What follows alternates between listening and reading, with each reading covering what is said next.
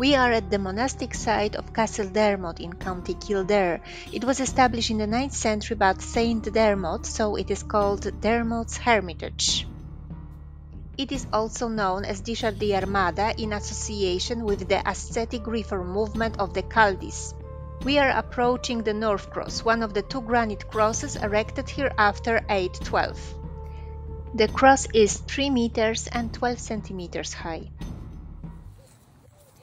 So that one is the North Cross. Here it's the west face, because we can see Adam and Eve, which is the Old Testament scene. So we can see Adam and Eve under the tree of life, and Eve, which is on our left, is handing on the fruit to Adam.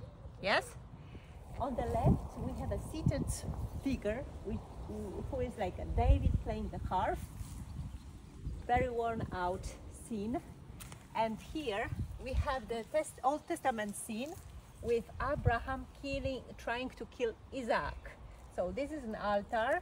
Isaac is bent over, and just above Isaac's head there is a ram, which is offered instead of this sacrifice. Yes. And here above we have a very unique scene and quite unidentified, because we have two figures on the left and right, and just in the middle there is upside down figure. So we don't know who is this, but upside down means that he is either dead or defeated. So maybe two saints are just defeating an evil spirit or a person who is possessed. Okay, here we have 3 people. They are unidentified as well. We don't know who they are. Some scholars think that they are 3 children in the fiery furnace, but usually there is also an angel above them. The angel is missing here.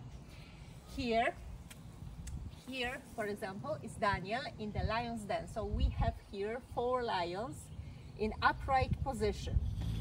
Okay, and now we are moving to the middle panel with another enigmatic representation that is usually described as the temptation of St Anthony of Egypt.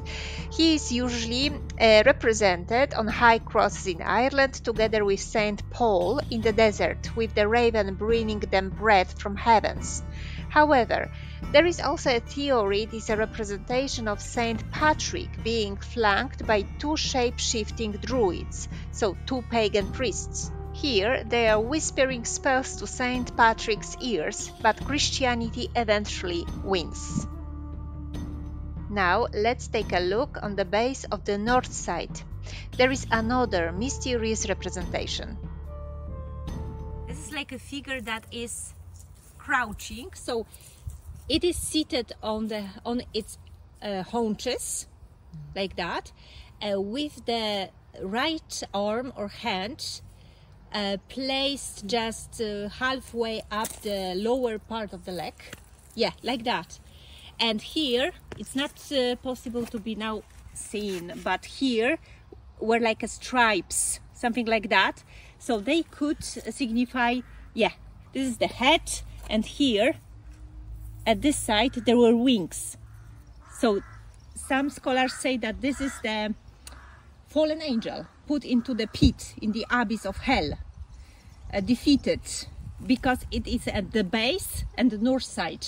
So possibly this is the fallen angel who was moved to the pit by Archangel Michael and chained to the abyss by the archangel. But we don't know. Some people say this is a very pagan tradition here, but we cannot recognize this creature here. But it's like the back on the haunches, like a monkey. Yeah, but here are the wings, you see?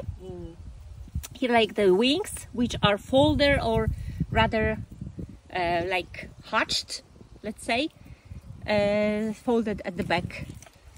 But this is one of the most intriguing figures here.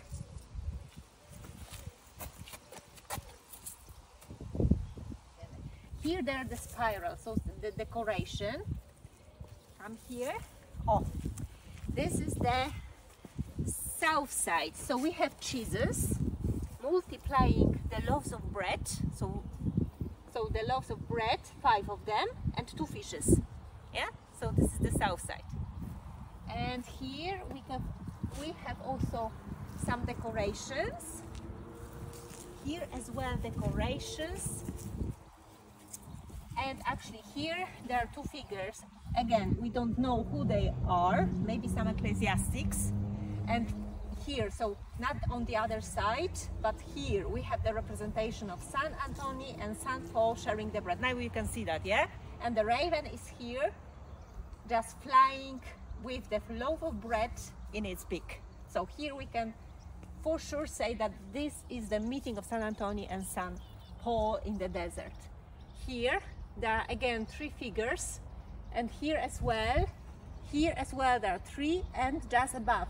And in the middle there is the scene of crucifixion with Saint Stephanos with the sponge with vinegar, and Saint Longinus with the spear that is thrusting the heart of Jesus. So we can say that three people here, there, and above, they represent 12 apostles. Okay, so this is the North Cross, which is shorter than the other one on the other side. So we are now moving to the other side. Here is the round tower from the 10th century. So the cross is on the oldest part of this monastic site. And it was actually founded by St Dermot, but it is called also the desert. So possibly it's a reference to Egyptian desert and the Egyptian fathers who lived in the desert in Egypt.